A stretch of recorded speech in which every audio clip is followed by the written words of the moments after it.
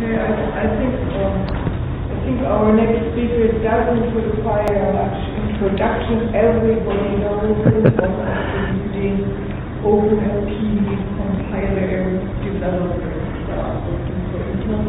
And he's going to talk about extending OpenCL FPGA with OpenMP 12. And I assume that the presentation will cover issues that touch interoperability as well as moving OpenMP yet one step further. Yes, it's yes, thanks. So we'll look forward to this presentation. Thank you, Caballero. Okay, so this is a big project that many people participated. It was led by Xinmin, and he planned to come, but unfortunately he couldn't in the last minute, so I'm giving this presentation. So let me try to motivate this a little bit by skipping to this slide. Yes. Okay. So a different group at Intel who owns FPGA and tools asked us meaning the Intel compiler group, to help with this challenge. And what they have is this. They have autonomous driving suite of applications written in OpenCL targeted for FPGA. And so the problem they face is that the development cycle is very long, meaning that it takes a long time to compile. So they change one or two lines in the code, and it takes a very long time to compile for FPGA because of the nature of programming FPGA. That is very time consuming. So they want to be more productive for their developers. So they have tried, well, if they target at the CPU, then the compilation will be much faster. The problem is that a direct port, or maybe not even port, just retargeting of the original application written in OpenCL to run on the CPU, which would be this second arrow. That path is creates a code that runs very slowly. So the original code that runs on FPGA is maybe 50x or 100x faster than their emulation on the CPU. So that is, again, not acceptable. So they want something that is quick to compile, but also resulting in an emulation that takes advantage of the CPU architecture, all the threads or vector units, so that the emulation runs reasonably fast. So the constraints the challenge faces is that it's okay to be maybe 5x or maybe even 10x in terms of the runtime over the real FPGA run, but 50x or 100x is a no-no. Okay, so that's the first thing. Then another thing, we can change the compiler, we can change the tool, the application, but we're not allowed to make very big changes. So they're not okay with us writing if-def and then re-optimizing the entire routines. That's a no. So we have to do this by maybe instrumenting their original OpenCL programs with pragmas, directives, that kind of things. That is okay with them. And also we were given just a few months to work on this. So that was the challenge. And with that, let me go back to the previous slides. Okay, so most of this talk will be about how we change this OpenCL applications using OpenMP. So given the constraints that I previously mentioned, OpenMP came out to be kind of the ideal method to approach this problem because it doesn't require gross changes to original application, and it could give us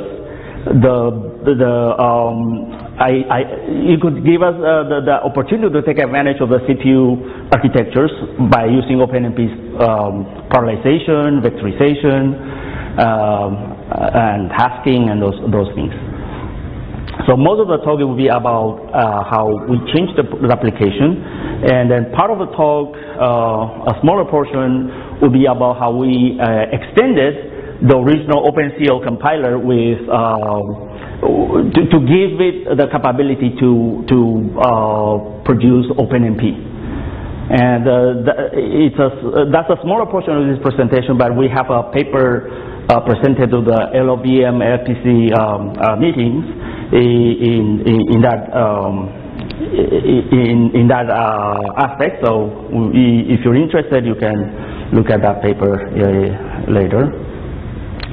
And then the last part of this presentation is we're going to look at a real case study of this application and see the actual results.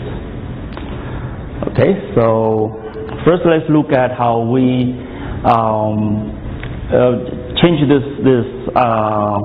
applications to meet this challenge, to take advantage of the threading and the vectorization in the FPGA application. So the application looks like this. It's basically a pipeline of n stages, and in each stage of the pipeline, I'm looking at the upper diagram.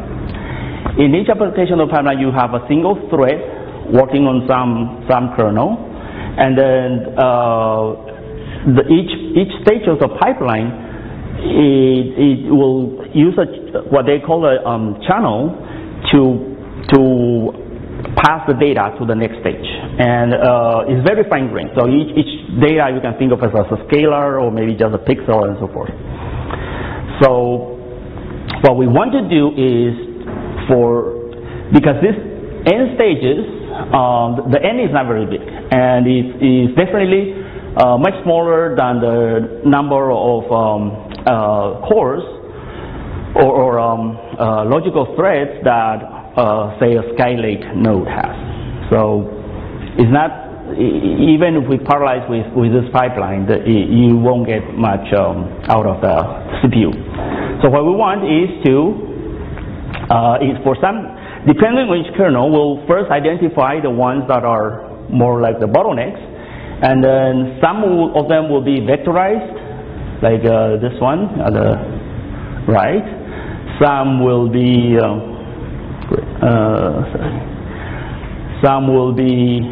parallelized, and then some will be both parallelized and vectorized, and some will be left untouched. But all of them, you see that the channel, the pipeline, these channels will have to be extended to most of the time it's basically the vector length. So it's now passing, instead of a scalar, is passing vectors from stage to stage. Okay, we saw this. So the first thing we did is to choose a subset of OpenMP that was needed for this work, based on after analyzing the stages and see what could best take advantage of the architecture. So these are basically the directives and the runtime functions that we saw we needed to implement on this OpenCL compiler. And then with that implementation, then we can instrument the application with these directives and clauses. So these end up to be the subset that we chose to implement. And so you see that we have this traditional work sharing, parallel 4, and so forth. We also have the newer directives like the SIMDs and the task rules. Clauses are pretty standard, the data sharing clauses with nothing fancy, and a few of the vectorization clauses. Okay, this is just a simple way to say that the gray box at the right is basically a pipeline stage, and the master thread is the original only thread that did the kernel, and then by adding OpenMP, we can, in this diagram we're representing parallelism, nested parallelism even, right? You have 3 and then you have 9 and then back to 3 and so forth. So this is just a representation of what happens with threads.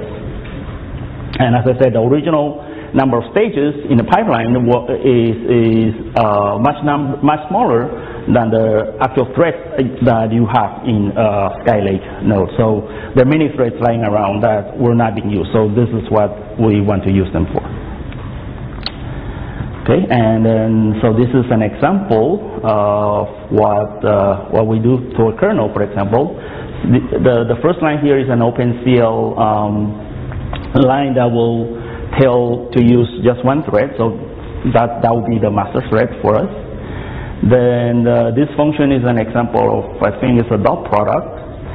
So all we add is this OpenMP parallel for SIMD reduction to compute the dot product, right? And then so the first, the top diagram here is basically represents the number of iterations of this loop, and so the parallel for will partition the iteration space in multiple threads, and then the SIMD will vectorize each thread.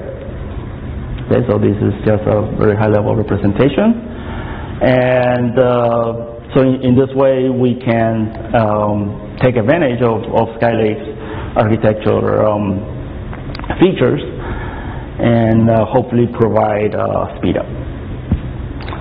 So okay, so to vectorize loops, this is basically you use your standard OMP SIMD, and the clauses that we've used SIMD length, safe length,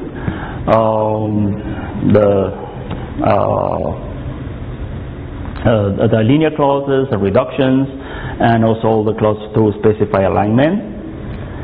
Those are typical clauses that you use when you use SIMD. And here is an example of, say, how to instrument this loop that has backward dependence. So you see, AI is depending on I minus M. So basically, what we know is if, say, basically this is safe if you the dependence, the safe length that you choose for the vector is smaller than the dependence distance. So the dependence distance here is M. So if you know that M is 17 or larger, then 16 as a safe length is okay. So you can do this to vectorize, so you don't need to be blocked by this backward dependence. So you can still vectorize this safely. And another thing we needed to do is, if you look at this loop, you have function calls in it.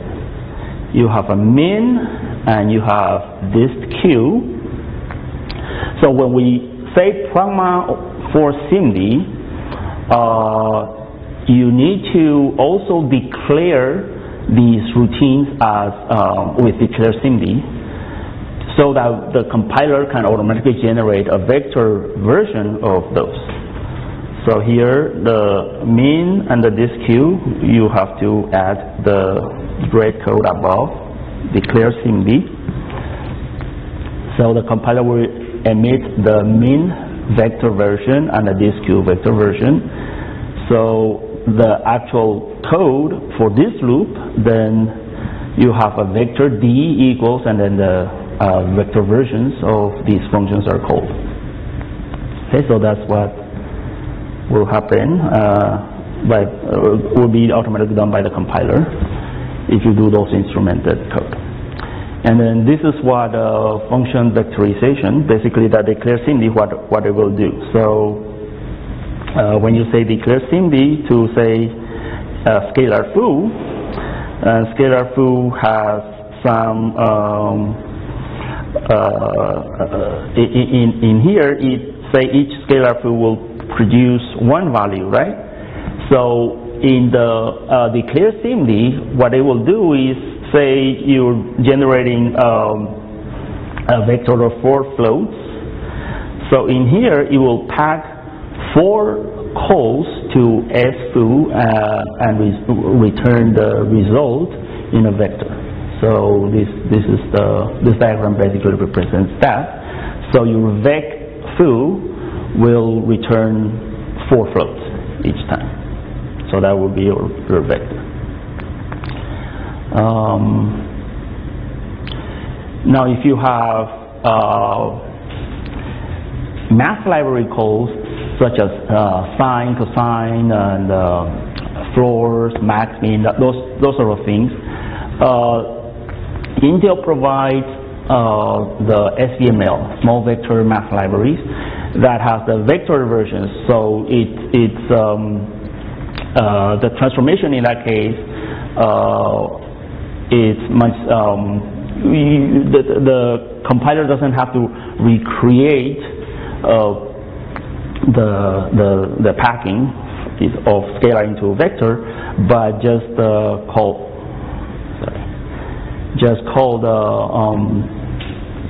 the vector versions of it in the library, which are optimized. So the instrumentation is basically in the compiler, in the LLVM, they will basically change it to some intrinsic name for the vector version. In this case, instead of sine f, it becomes this, and the actual code generated will choose the right library function for that vector. Okay, and then as part of tuning, we also found that there is a need to specify what target processor, in this case, to generate code for. And what happens is this. Basically, there's a trade-off between what architectures, in this case, say vector architecture you want to support. You want to support YMM, ZMM, or just the traditional SSE. So there's a trade-off between that, meaning the basic performance, right, and flexibility. Because the OpenMP doesn't know what the target, what vector units the target processor has for when the program actually runs on some machine. So then the trade-off is the code size versus these performance. So GCC's approach, I understand, is to basically just produce a fat binary with multi-versioning. I think there's basically 2 versions for XMM, because there's a masked and a masked version of the vector code, 2 for YMM, 2 for ZMM, and just so that the compiled code will run well on any machine that you throw it at. I think original Intel's compiler is more conservative. It doesn't want to generate a very fat code, so it has fewer versions. But eventually we thought that it would be a good idea to be able to specify what processor, so if you know that you only want to run the targeted code at that processor, then you don't have to generate fat binaries, and you can still have good performance. So for this particular project, we also implemented this clause that is not part of OpenMP. And these are, in that implementation, these are the different names that the clause can accept. Some are these future CPUs. We haven't decided a name for it because we don't get to choose those names. So we just use some placeholders there. So, for example, Kennel, Broadwell, we still don't have a good name for it. Yes. Yes. Don't you get that? I mean, by writing this extension, I mean, you would see this from the minus LAV. Oh, those are different. So this is for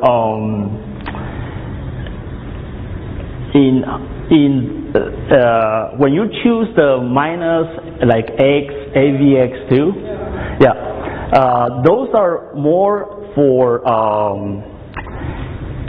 compatibility, but in OpenMP the problem is when you compile without those flags, you still need to be able to support different things. So you cannot just rely on that. Yeah. Yes, if you had those, then you could claim that you don't need this. But often we cannot just have, yeah. So it's much more direct to have this kind of control within OpenMP. Okay, so then I'm going to talk a little bit about so up to now I've talked about changing to the application. Now it's changing to the compiler.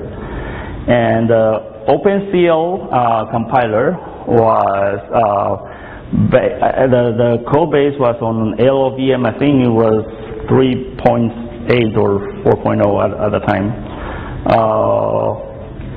So what we added is we wanted to support OpenMP, and we wanted to be able to do the code transformations, the lowering, OpenMP lowering and outlining and those things in the middle end. Hopefully that will allow for more optimizations and has a better integration with the other passes in OpenMP. So the first thing is we needed our front end, the Clang front end, to generate a set of IRs that we defined based on directives. And there's just a small set of additions to basically a couple of intrinsics that we added to represent the directives, begin and end. And then the mechanism will allow us to represent directives and clauses and so forth in this IR. And it's nicely integrated into the existing framework in LLVM. Then, so because that is a small change, so it's not disruptive. It has a very minimal impact on the LLVM infrastructure. Then based on those directives, then we can generate our representation of the parallel regions or different constructs for OpenMP in a unified way, so we can support parallelization, vectorization, or floating, everything using the same framework, the same region representation. And then we can optimize the code by doing the transformations in the middle end, producing OpenMP code, offloading, the outlining part for offloading, for threading, and so forth. So this is a diagram summarizing the changes to LLVM. So on the left is what happens to parallelization, and on the right is for vectorization, and they're very similar. So before this dotted line is basically what we do before the actual code changes. So it's basically just the IR out of the front end with those directives and with some pre-processing. Okay, and then the bulk of the transformations for OpenMP is construction, the graph, what we call the W region graph, is an abstraction to capture the regions, the constructs in OpenMP, and then produce the privatization renaming, then the loop partition to schedule the loops, and then the multi-threaded code. So that is basically outlining and calling the libraries. Okay, so similarly for vectorization, the changes are also before the dollar line is your the IR representation with some pre-processing. Then the representation that is the same W region that represents those regions. Then there's another layer called VPlan that is slightly lower than the W regions, but represents the vectorization code much better. And then with that, then we can generate vector code. So these are things that are done to the LLVM side of things, and as I said earlier, there's a paper about that in the LLVM conference. So now we can go to some a case study of some results. For this particular workload called Grid Fusion, basically we achieved 35x speed up compared to just the pipeline version of it. So things that were done for Grid Fusion, we have SIMD, loop vectorization, and again the channel read write is extended to vector, but the old order is preserved. And the scalar array expansion that is done by the compiler for vectorization. Then we had to do some strip mining, distribution expansion for some of the loops when they involve class types. And then vector length we chose based on which architecture we wanted to do. So this goes back to that processor clause that I mentioned earlier. Then for vectorization, then we also specify the SIMD length that we needed.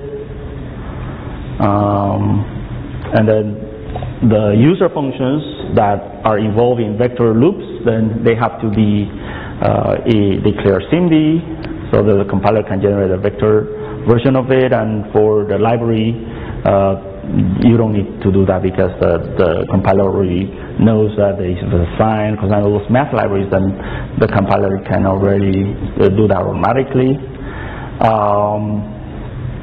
Then the last one is the channel read write. This is the channel in the pipeline. They are also expanded for to support vectorization. I think that's this earlier. This is the width is expanded to a vector. Just an example of what one of the main loops in Grid Fusion, how the way you vectorize them. So PromoMP SIMD, choose a SIMD length of 16. Then the accumulator occupy input, and this bold-faced blue line here is the channel input and output. So that is also expanded to vector.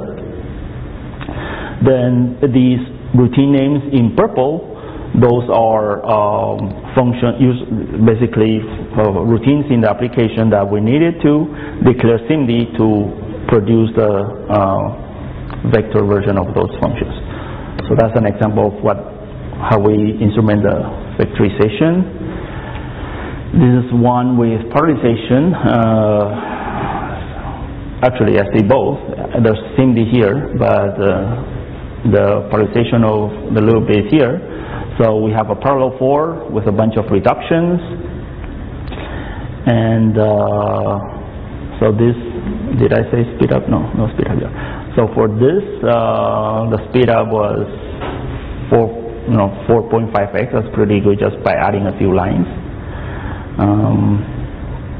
And this part is also vectorization.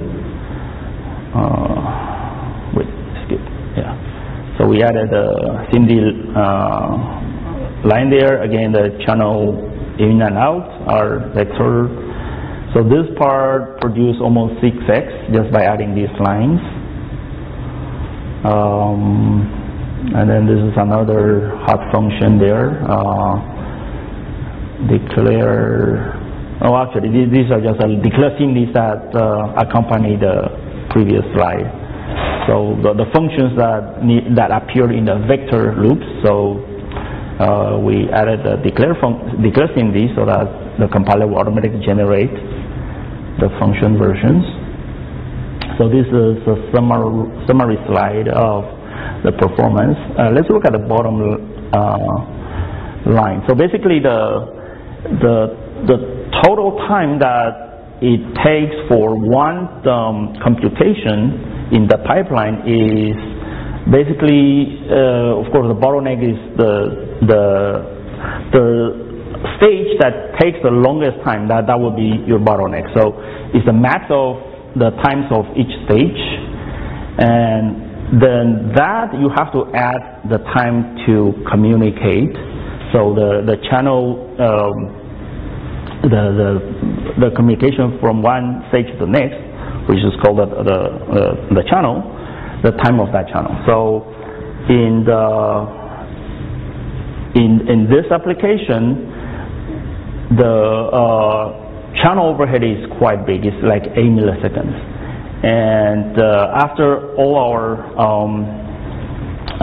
optimizations, we managed to make the max of any of those stages, the slowest stage, to be bounded at about 5 milliseconds. So it takes for one computation of say a frame or whatever unit that is, and then it takes about 13 5 plus 8, right? It's about 13 milliseconds.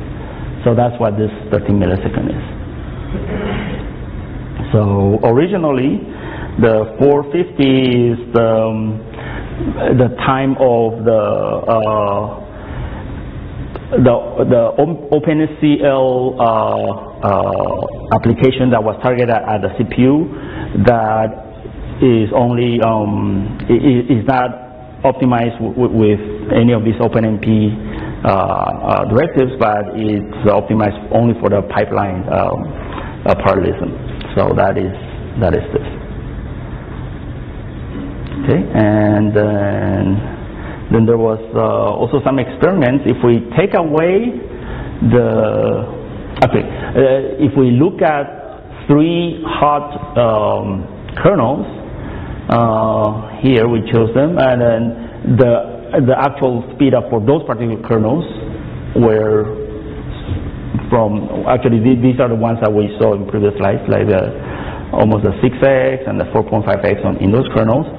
And if you take away the channels, the cost of the time of the channel, then they become much higher. So, and the meaning of this is that in the actual FPGA run, the channel cost is negligible, as opposed to the emulation. So So basically, this is the raw gain by using OpenMP. Yes.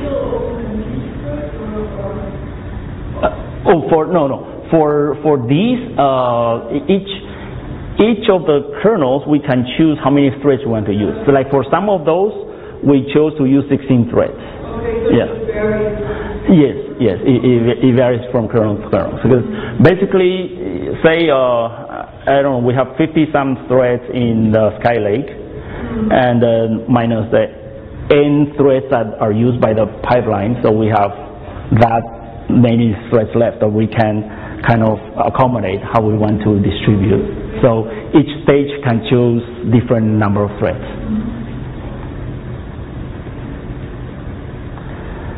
So in conclusion, we basically optimized some an autonomous driving applications using OpenMP, so that we can take advantage of the architectural features of CPUs. And to do that, we basically changed the application by adding these directives, and we also changed the compiler by providing capabilities to have OpenCL and OpenMP both supported. And so, of course, there is no one-size-fits-all solution that will satisfy all programmers or all applications. So we have to do this hybrid thing, and no free lunch, of course. You have to, try to extract the most out of your architectures by using all these different strategies, and you have to need to combine different paradigms just to work with the FPGA, with the CPUs, with GPUs, and so forth. We believe that the hardware and applications that are changing rapidly, they will drive what kind of programming models, language, and compilers are needed. And so, in this case, in our experiment, we kind of used an incremental approach, because first of all, we didn't have the time to re-implement everything, so we only have a few months, so we basically just quickly added some things that we already know how to do into an existing compiler. And then so this incremental approach actually, at least in this case, it works for us. That's it. Thank you. I've asked all my questions during the presentation. So do we have any further questions?